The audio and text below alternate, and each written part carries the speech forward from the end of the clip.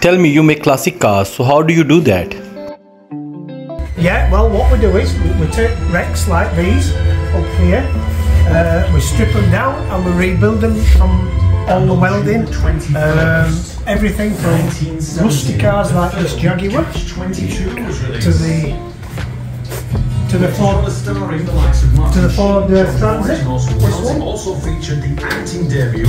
This one was found basically as it is in a very poor state. But we replaced the roof, the wings, the floors, and everything.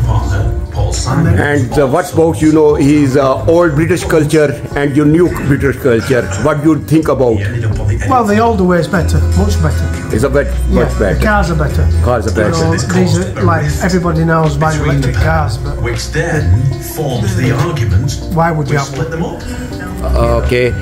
These are much better cars with more character. Is which model that one? You can mend these yourself. You can't mend electric cars, Don't worry, these, there's no skill anymore. Okay. And what's about your business? His business is at the moment is in these days is good is bad. Everybody's wanting to buy classic cars at the moment. Oh, it's very expensive. Absolutely booming. Oh. I could work 24 hours a day, 7 days a week. In 2018, everybody's wanting to buy this sort of stuff. It's good. It's good for people training, learning skills. That's good. Thank you, sir. कह रहे हैं ये देखें, ये old कारों का काम करते हैं, क्लासिक कार्स बनाते हैं ये राइन, और इनकी देख लीजिएगा कितनी प्यारी वर्कशॉप है। और ये बता रहे हैं कि जवानी में ये काफ़ी काम था, वेल्डिंग करते थे। एट द मोमेंट इसका जो काम है ये कम लोग हैं। क्लासिक कार इधर बहुत ही महंगी हैं, ये सस्ती नहीं है। तो thank you very much. Thank you. Okay bye. अस्सलाम वालेकुम दोस्तों, हम आज आए हैं हाजी फजल सैन साहब के पास। हाजी फजल सैन साहब देखें इस उम्र पे भी मेहनत करते हैं और हक लाल की रोज़ी कमाते हैं। ये देखें हाजी फजल सैन साहब इंग्लैंड में आए हैं। इनसे आप इंटरव्यू लेंगे कि हाजी फजल सैन साहब कब इंग्लैंड में आए हैं। देखो ये अपने बच्चों को हक लाल की रोटी खिलाते हैं। कोई भी अभी भी इनकी एज भी पूछेंगे और इनका काम भी पूछेंगे ये काम क्या करते हैं। तो ये देख लीजिएगा कि पाकिस्तान एशियन लोग जो होते हैं वो कहते हैं जी हम बूढ़े हो गए हैं, अब हम काम नहीं कर सकते। माशाल्लाह ये 50 से ऊपर है और ये काम करते हैं। अस्सलाम वालेकुम हाजी साहब, आप बताएं आप कब इंग्लैंड में आए और आपने क्या किया? 64 में आया हूँ। तो जनाब आप बताएं अपनी जवानी की इधर क्या किया? किधर में काम करता रहा हूँ और अब टैक्सी भी की है, बहुत काम किए हैं माशाल्लाह जी। तो आप अब ये कारोबार शुरू कर दिया। और हाजी साहब आप कहाँ से बिलोंग करते हैं? पाकिस्तान से, कश्मीर से? मीरपुर की। कौन से इलाके से? खाड़क बदाल मीरपुर जो सिटी है जी, बिल्कुल ये कल्याल के पास है खाड़क बदाल। हाजी साहब उस पर काम करते हैं। और जनाब हाजी साहब देख लीजिएगा कि कितने मेहनती हैं। और हाजी साहब आपने कौन कौन से मुल्क देखे, कौन कौन सी जगह गए? आपकी अपनी जवानी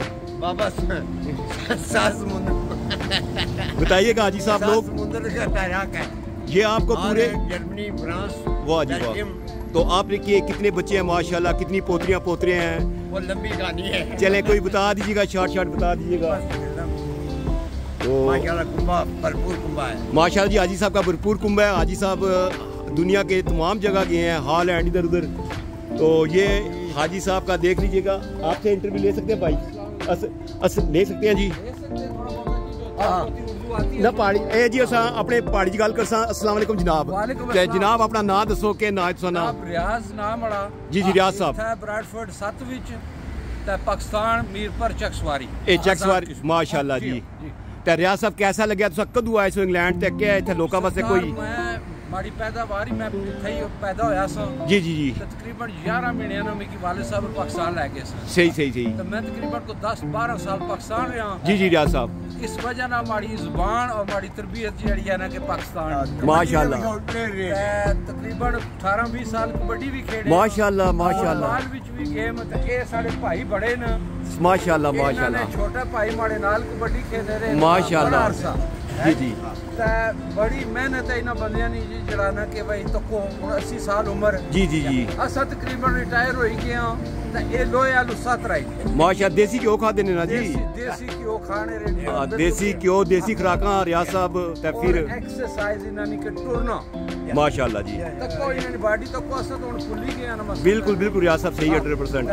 और जनाब आपने तुम अपना भी थोड़ा तारुफ कराओ सर मैं भी मीरपुर ने बिलोंग करना मीरपुर तू ते मेरा C4 रहना वा जेड़ा असली कार है जिथे पुराना शनाख्ती कार्ड ऑफिस है ए शायद जी मैं तुक लिख के देसा ते तुसा इसकी देखना है लाजमी और सरकार सब प्रमोट भी तुसा की कर जनाब दी बहुत बहुत मेहरबानी सर मेनू बहुत बहुत शुक्रिया सर क्योंकि मसला ने कि आसा हक बनना है जी जी जी मान भाई होने के नाते थोड़ा बहुत हर बंदे ना कोस कुछ ना तावन तो को मैं जी सच च रहना चेचा इथा अंब के ने तीन भाइयों को वचना क्योंकि संगी साथी भी ने दोस्त यार भी भाई भी ने सारे ही होना है कि बिजनेस विच तुसा मैं भी बिजनेस ही करना बिजनेसमैन ना ये मेरा शौकिया है बिल्कुल ते जनाब दा बहुत बहुत शुक्रिया रियाज साहब अल्लाह ताला खुश रखे ते मैं तुहानू अपना चैनल दसदा अच्छा जी हाजी साहब खुशी ओके जी खुदा हाफिज ये बंद अस्सलाम वालेकुम तमाम दोस्तों को सुबह का बहुत बहुत सलाम। ये अब आज हम आपको बता रहे हैं ये यूके की सुबह शुरू हो गई है। ये सामने देखिएगा ये पन बिजली घर जो बिजली पैदा होती है इनसे बिजली पैदा होती है ये उन्होंने लगाए हुए हैं इससे तमाम बिजली पैदा होती है। और ये एक विलेज का नज़ारा है ये यूके का एक गाँव है और इस गांव की आपको सैर कराता हूँ। ये देखिएगा कि कितना प्यारा गांव है और सुबह सुबह इसकी कितनी अच्छे लोग अपने अपने कामों पे जाते हैं। यहाँ पे तमाम लोग अपने घर से सुबह निकलते हैं और काम के लिए निकल जाते हैं। ये यूके की लाइफ है और तमाम लोग जो है इस यूके में काम करते हैं तो ये बहुत अच्छा है। बच्चे भी काम करते हैं।